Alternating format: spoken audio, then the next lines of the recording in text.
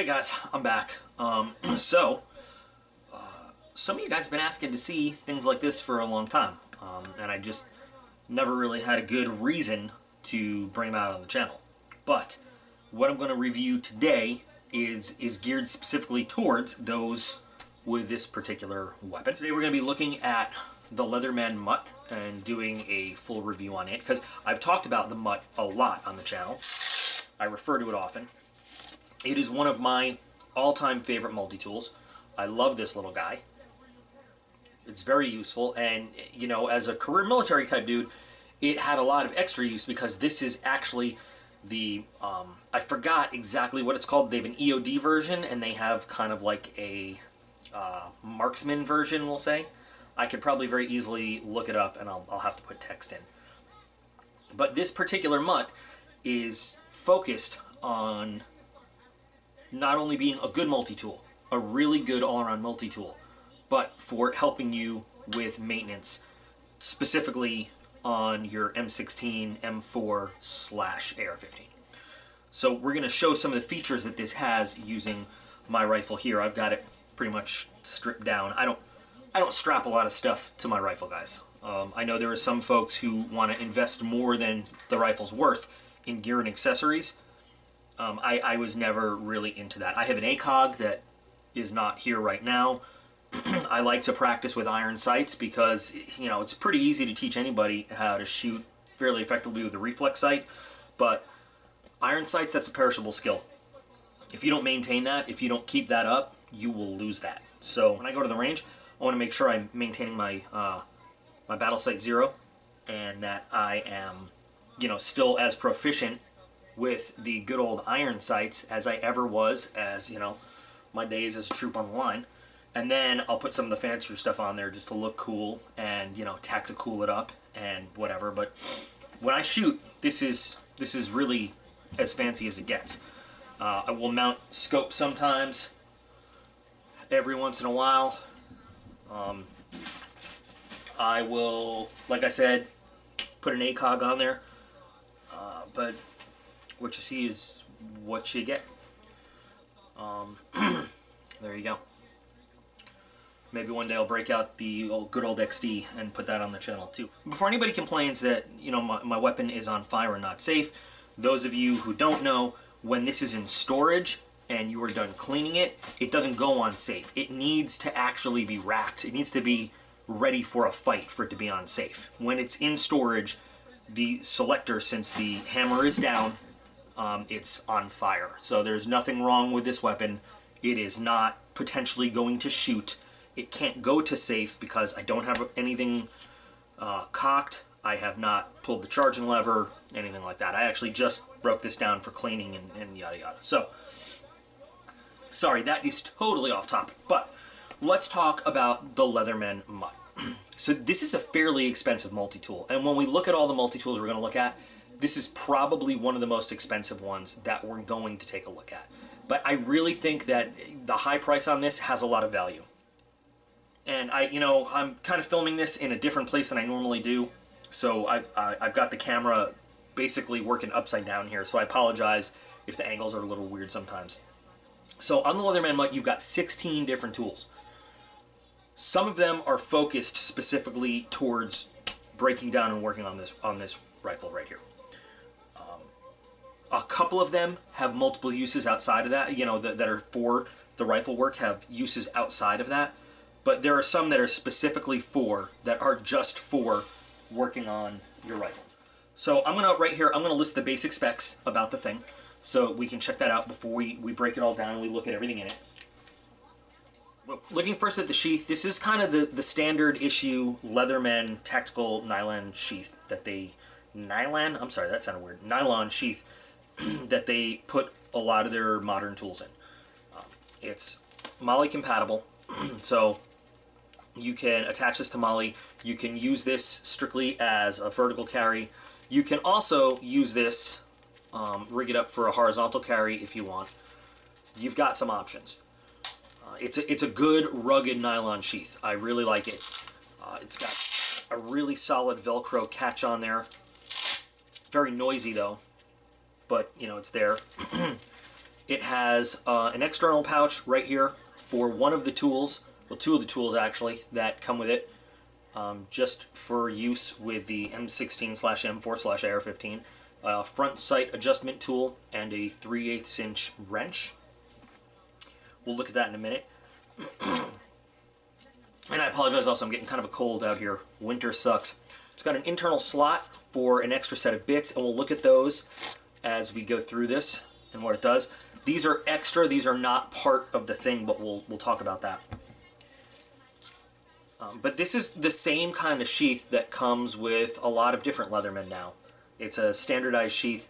It's expandable. It's got elastic on the outsides to keep everything in there tight, but still give it the ability to expand, to hold. So, just good quality, rugged material sheath. So let's look at the parts that are not attached. And this little guy right here is really one of the primary things that separates the firearms Mut from the EOD Mut. A front sight adjustment tool and a 3/8 inch wrench. So if you've ever done work on an AR-15 or an M16 or an M4, whatever it happens to be, and yeah, you guys, you'd be surprised, you know, you might want to say, well, the M16 has gone away and it's the M4. A lot of reserve guys and a shit ton of National Guard dudes still run around with M16, A2s, and A3s. So the M16 is still a valid weapon system. It's still there a lot. Let's see. So the front sight adjustment tool. Now, if you're not familiar, but when you adjust your front sight for either setting your, your battle sight 0 or just adjusting your sight on the range or whatever, there's kind of a complicated way to adjust this front sight post. One of the easy ways to do it is to take the tip of a bullet and stick it in. There's a post in there and rotate it. You're not supposed to do that, but that's what we all do in basic training. They teach us that trick, and that's what I've been doing for years and years. You can also use a nail or just something that fits in there. So this is actually sized specifically to fit inside that post and wrap around the entire front sight post and depress that little lug and let you turn to adjust. It's very, very easy. A lot easier than a lot of the other methods. And a little bit safer too, because you're not putting like a nail in there or something that might skip out and mess up anything. Might bend that that sight post or cut you or anything like that.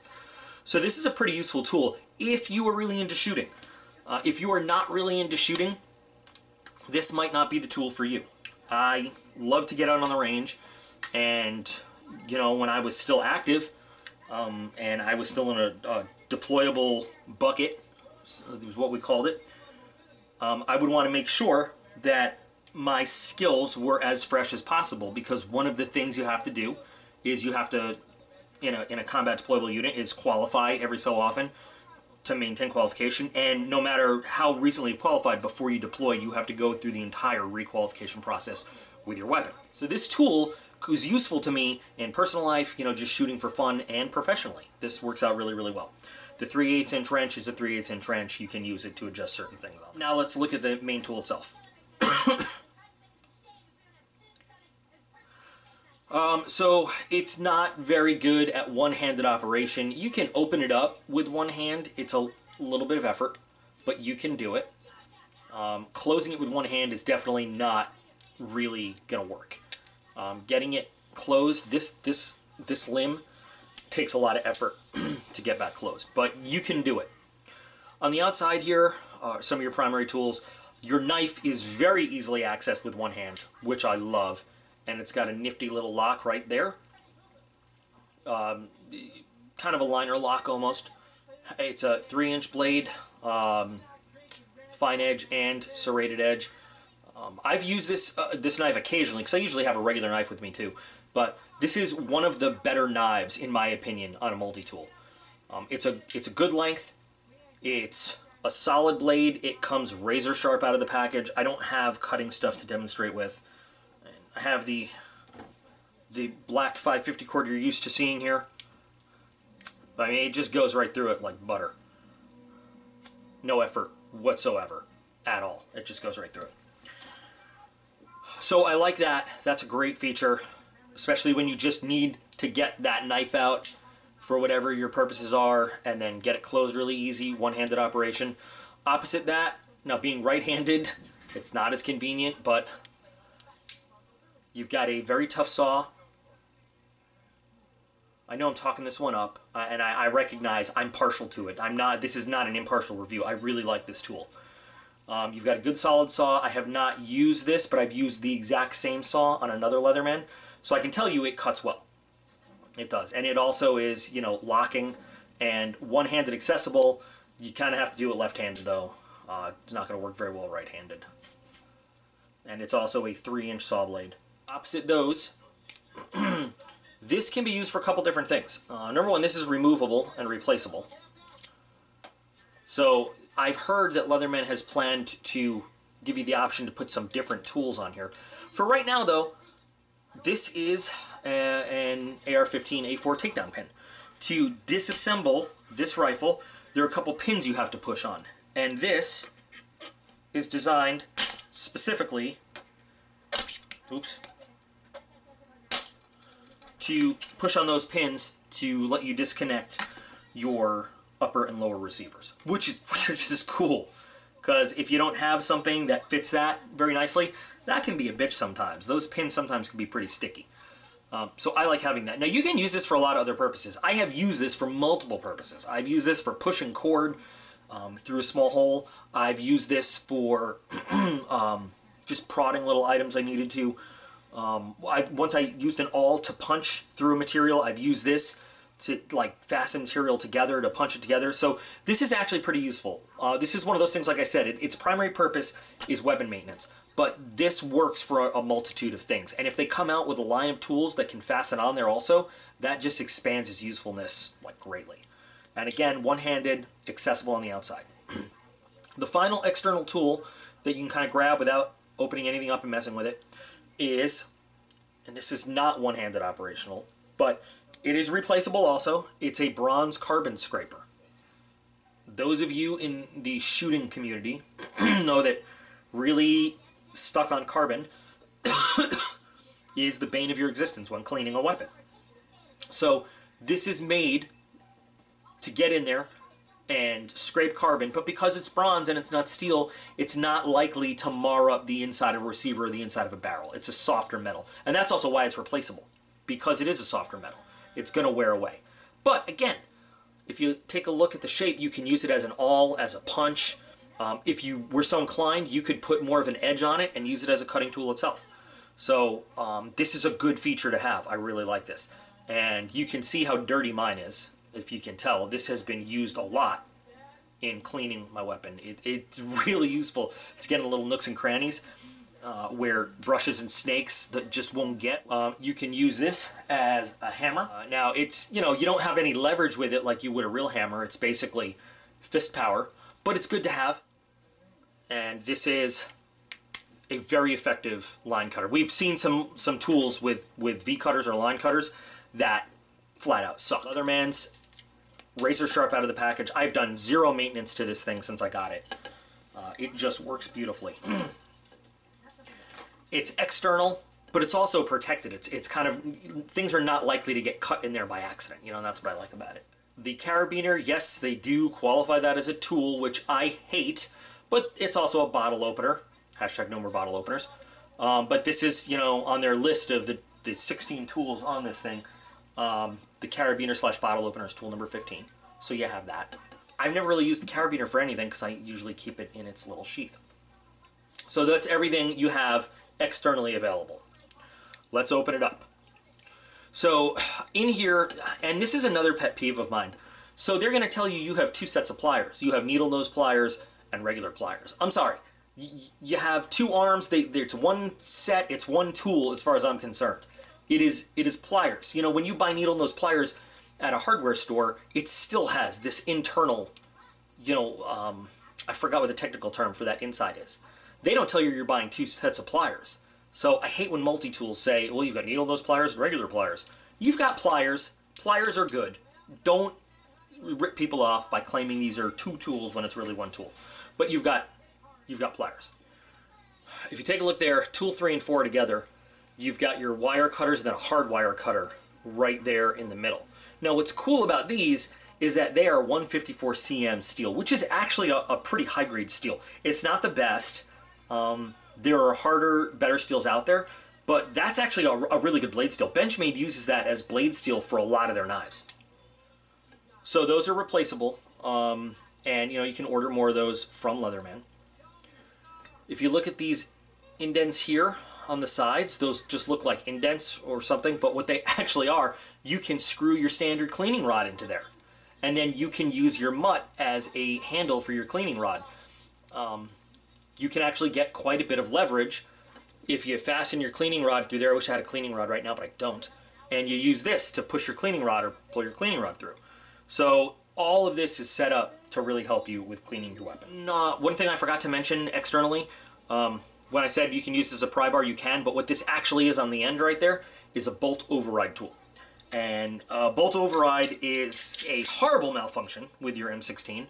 I've never had it happen to myself, thank God. I've had other malfunctions, but I'm going to show you exactly how the bolt override tool is used.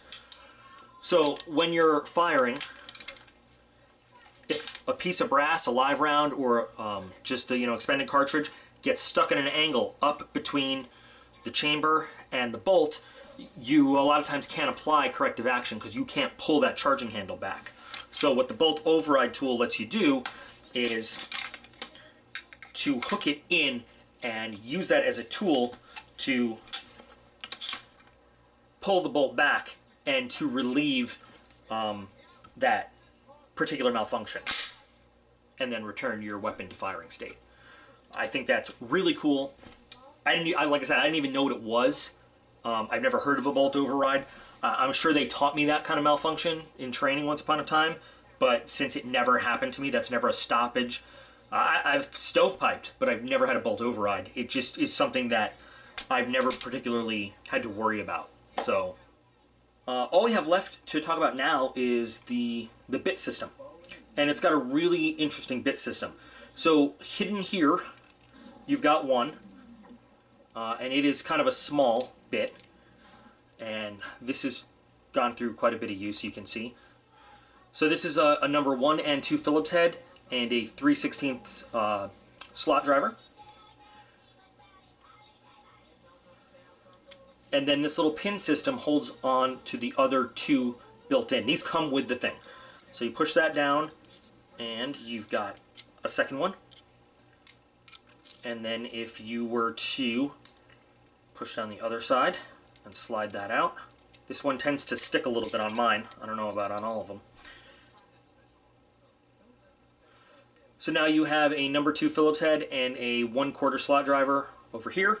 And now you've got a 7/64 hex driver and a T15 star driver over here. Standard tools, again, geared towards the weapon maintenance side of the house. Now, really interesting, unique way that they mount in. You've got a little bit receiver at the end, and you just press down with just a little bit of pressure, and they lock right in there. Which is, again, I think pretty cool. Whether you're using the long or small driver. If you can hear this in the background, I apologize. Kyle's mom and dad are doing it on South Park right now, and it's pretty disturbing. Now, the Leatherman company makes sets of drivers that you can buy. I'm sorry, not drivers, but bits. For $19.99, you get 2 of these. And that worked out really well because I have 2 Leathermen that use the exact same style of bits. So I bought 1 package, and I'm able to keep one of these with my Mut and another one in my, I can't remember what it is, but I can keep it in there. So if you don't want to carry a specific weapons-related bit, you can just choose whichever one floats your boat here. And let's see, I'll just pick the 5/32 and the 9/64 hex bit. And guess what? In the slot where that original bit went, I can just put that right in there, and I can carry it that way.